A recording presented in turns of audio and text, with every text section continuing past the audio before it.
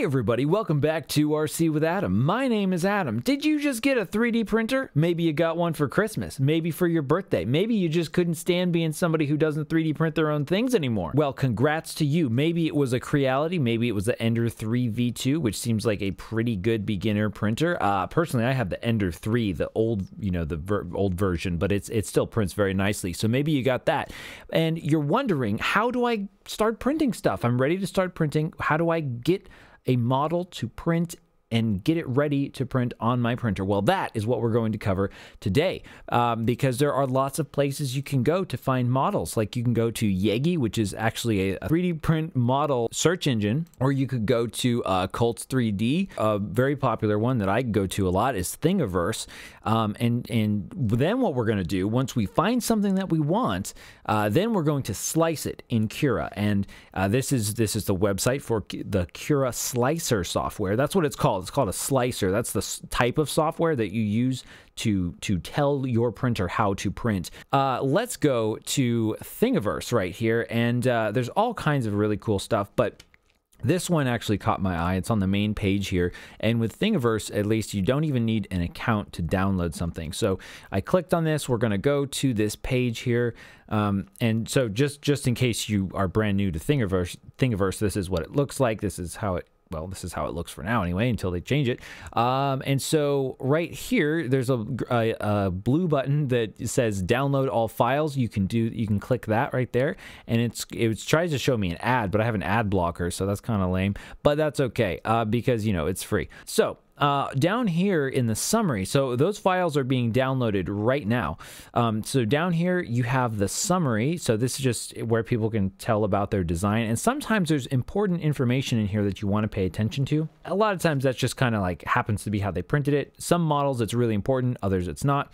If you click right here where it says for thing files, you'll notice that you can actually download individual files, because a lot of times there'll be like a whole, there might be a bunch of files, like different versions of the model. And these are STL models, by the way. That's what you want to use to put into the slicer. That's the most common, .stl. It stands for Standard Triangle Language, I want to say, but I could be wrong, but that sounds about right. Anyway, so you can download the individual ones if you want. So just for example, we could download that one, and it will download just that file without the rest of those. Now, if you haven't already, you can hop over to Cura, or the Ultimaker, that's hard to say, Ultimaker website, and you can actually download Cura for free, which is really cool. So download that, and let's see, for me, I'm using a Mac, so I'll click Mac, and I'll say download now, and then we'll say okay. And then it says thanks, and then it's going to download. So go ahead and download that, whether you're using Windows or Mac or whatever. There should be a wizard that pops up that guides you through that process. And we'll move on to the next step. Okay, so now we are in Cura. This is the slicer software. This plane right here represents our 3D printer bed. I'm not going to go into like all the details of this, but we're going to cover some of the basics here. So up at the top left-hand corner, you'll see right now it says Creality CR10. If you haven't already, you want to make sure that you set up your printer settings. So if you bought like a mainstream printer and it is in its stock configuration, so just as it comes from the factory, then one of these presets should fit just right for your printer. So for example, I'm going to click Add Printer. Okay, and then we actually want a printer that is a non-network printer, because I just click that little drop down, because this is not connected to the network. It's just standalone. I'm going to scroll down here to Creality, and we'll use my Ender 3 for this example. So Creality Ender 3 right there. And we'll just call it Ender 3. It's actually going to come up as Ender 3 number 2, because I already have my other Ender 3 in here. Pretty much, you should be good to go unless you have something different about your machine. So we'll just click next, and so we have our printer set up right here.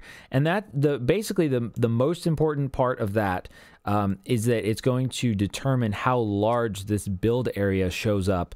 So that way we know where the model is going to be on the print bed and how much room it's going to take up, because that's that's pretty important, or could be pretty important.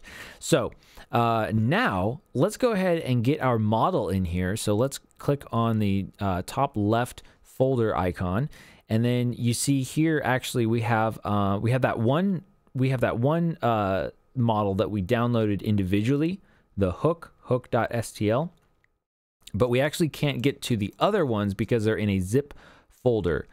So what we need to do is we need to go into Finder if you're on a Mac, or your what are they, folders or something on PC, and then we need to go into here, and right here, there it is, foldable wall hook print in place. This is our .zip file. So if I double click on this one, sometimes you have to like right click and then say extract or unzip. I think it's extract. Anyway, then the actual folder will come up. We click on that folder. Really what we want is right here, these files. These are the actual STL files, and that's how they show up. So now that we have the files here, we can actually drag and drop the files as well. Let's try printing this hook_short.stl file. And so this guy right here, now we have our model in Cura, and it just shows up here in yellow, and you can left click to select the object and hold down right click, and you can orbit around the object and rotate around the object, which is very helpful, and it will auto center when you click on that object. So that's cool, but this is actually not the orientation that we want to print this in. We actually want to stand this upright. If you remember in the description here, it actually says, the description on Thingiverse, it says, I suggest printing the orientation shown at the 5th picture for printing. So 1, 2, 3, 4, 5. So this picture is what they're saying. So let's change that. So let's go in here, and on the left-hand side, there are some options that you can move the model around with this mode. If you click on this mode, we can scale it and change the size of the model, but we don't want to do that. The one below it, the mode below it, is the rotation tool, and that allows us to rotate it. We can do we can click on those arrows and do a 90-degree rotation, or we can hold and drag. We can snap the rotation to like specific degree increments, or we can just do free rotation. But here's a really powerful tool, is you can select face to align to the build plate. So we'll click that, and then we'll click which face or which side of this object we want to be flat on the build plate. So we can click the bottom, bam! Now this is how it's going to print. So very cool. That was basically step 1. So now we have the orientation correct. The next thing we want to do is check our settings. Now, I don't want to get you overwhelmed, because it's important to just, as long as you don't blow something up or make something catch on fire, it's important to just get started and then learn as you go. So I'm not going to bog you down with all of these options that we have up here, because there are like a lot of options. And as you get more advanced in this, you can deal with more of these. But that's like way too much. So what I would suggest, if it's not set like this already, on the right-hand side profile settings. Oh, and if this drop-down menu isn't there, you can click on the top right, that standard quality thing. It'll bring down the settings menu. And what you can do is click on those little bars, or the little burger symbol, and you can click, instead of custom selection like I have it, you can click basic. And so we could probably just print this just fine with basic. And so the basic settings, you can actually, and then you can also go with these defaults right here. So we could do standard quality, and then you have custom settings. Like I have a lot of custom settings, because I make a custom setting for like almost every single print that I do. Not every single print, but, and then I have like some basic settings for my printers. But anyway, let's try the standard quality setting. A very important thing that I forgot to mention is at the very top, if you are in the prepare stage, if you look at the very top middle bar, you'll see where it says generic PLA 0.4 millimeter nozzle. And this part is important if you're going to use the default settings, the default quality settings, because this is where it will determine the temperature and the nozzle size. And the nozzle size is very important. Now, most of the time it is going to be 0.4 millimeters. But you want to make sure that it is set properly if you're going to use the default settings. And then also PLA, that's the type of material, and it's just generic. Now that we have the settings, that we're just going to go with the standard quality settings, we're just going to try it. And then at the bottom right, you can click slice. Now this part is very important, especially if you're printing a model that you're not quite sure how it's going to turn out. And then you click preview. What you can do is it actually shows you it shows you these different colors, and what those colors are. If you look, if you click on this bar, like the middle bar at the top of the screen, it'll say line type, and that will show you the color codes for the different lines. The shell is red, the infill is going to be orange, which you'll see in a moment, and the inner wall is green. Those are the three big ones right there. So on the right hand side of the screen, you'll see a scroll bar, and you can actually scroll up and down layer by layer, and once you select the scroll bar, you can actually use your mouse, or I mean your keyboard arrows as well, to go up and down layer by layer, and it's really, really cool. You may not care about this right now, but if you're printing a model that's difficult to print, you'll want to see what's happening layer by layer at key points. I should have said what this was. This is a fold down bracket. I think you got that from the pictures, but I don't think I actually said it. This is a folding bracket, and it's a print in place, so it will fold up. You'll notice the layer height is set to 0.2 millimeters, and that is what was suggested in the Thingiverse description for this model. And that's basically so we have enough tolerance so that the part will actually move freely after it's been printed.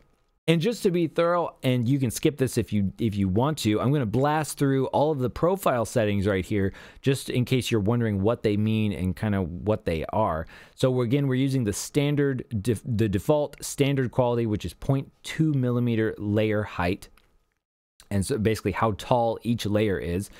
So quality, that's our layer height. It's set to 0.2, and also in this case, it doesn't say here, but it's going to be 0.4 millimeter line width, and that's usually it's going to match your nozzle, and in this case it will.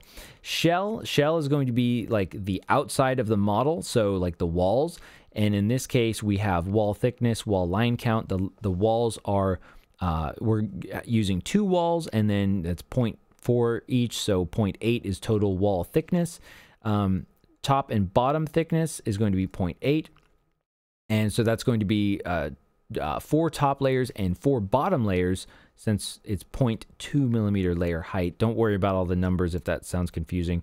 I'm just trying to go through this in case you have questions about it. But infill is going to be 20%, and that's your density, and basically that means that you have 20% of actual plastic on the inside of the model. Let me actually slice this model and preview it so I can show you this as we're talking about this. So the infill right here is going to be this orange stuff. That's the orange stuff in there. Infill pattern is set to cubic. That's basically the sort of the shape that the infill is going to make. Usually I'll use lines, but cubic works pretty well depending on the model. It's good because you get strength from a lot of different sides. Material. Now this is a very important one. If nothing else, make sure that your material temperature matches the material or the filament that you're using. So in this case, it was set to 200. I'm going to set it to 220 degrees Celsius. For my PLA that I'm going to be using, it's like a Pro PLA. And then I'm going to set the bed temperature to 60 degrees Celsius. And 60 degrees is pretty much it's pretty much like the standard for bed temperature. Let's see, we covered material. Speed 50 millimeters per second. That should be fine.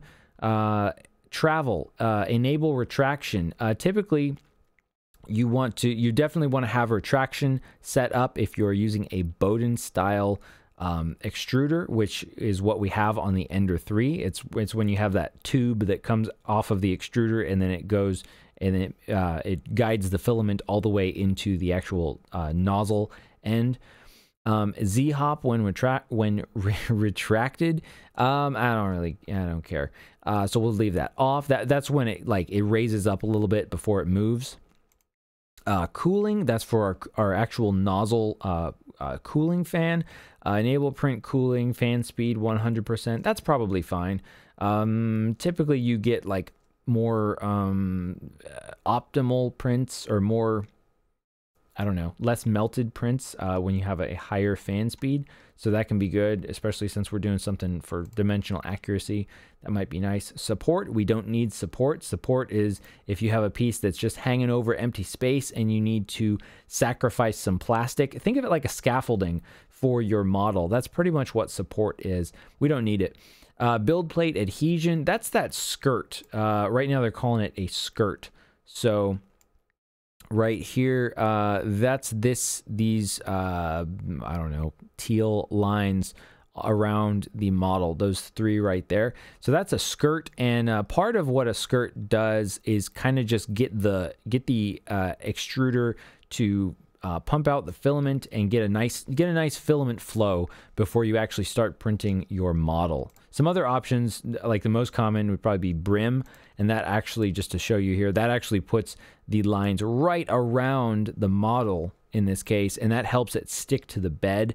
But you don't always need to do that, and in some cases it's just a big old pain. So, and again, if you're like, oh, I don't want this many lines, or I want to change this or what, you can change all kinds of stuff when you go into like the advanced settings and that sort of thing. But we'll just keep it super simple, or somewhat simple as I can today, because this will probably work just fine. So we kept pretty much everything the same. We did change the printing temperature because that does need to match our filament, and we know that we're using a 0.4 millimeter nozzle, and so that's all going to work well. I can go up here and I can say collapse all categories to keep it nice and neat.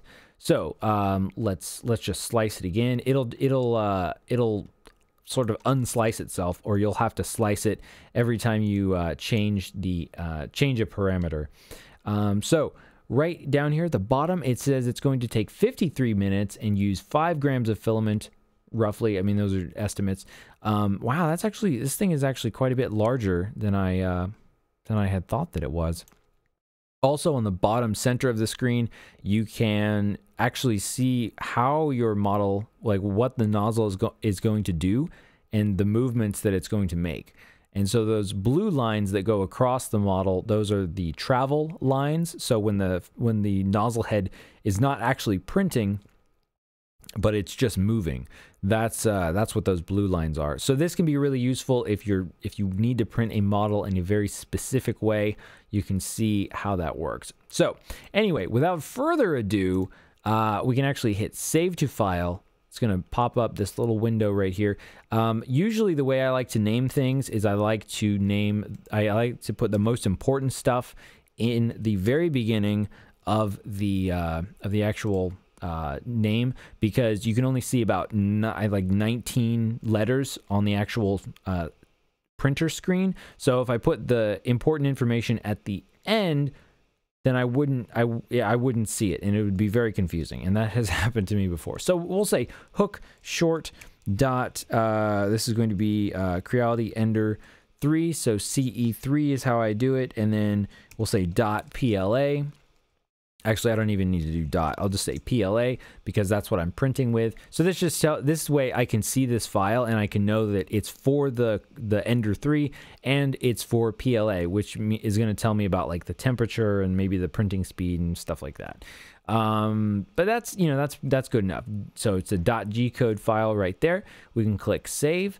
And then if you actually wanted to save the entire workspace and how this model is oriented on the print bed and all that stuff, you would go up to the top and go to file, and then you could actually say save project right there, and it tells you this information, and then you can click save, and it will give you a .3mf file, and that will actually like keep all of the Cura settings as well as your profile settings. If you want to save a profile, like you change some settings and you want to save that print profile, you can click on this down arrow right there, and then at the bottom of this drop down, you can say create profile from current settings and overrides, or you can update a profile or discard current profile and do all kinds of other stuff. Once you've saved your G-code file, you can go into your folder finder thing on your computer and insert the SD card from your printer into your computer. Drag our G-code file for this little hook, drag it to the SD card. It's going to go into the SD card. We can eject it, and then we can stick it in the 3D printer and start printing. Thanks for watching, everybody. I hope this was helpful for you. If you have questions or comments, please leave them down below, and I will do my best to answer, or maybe we have some other 3D printers in the audience that would be able to help you. Thanks for watching, and I will see you again very soon.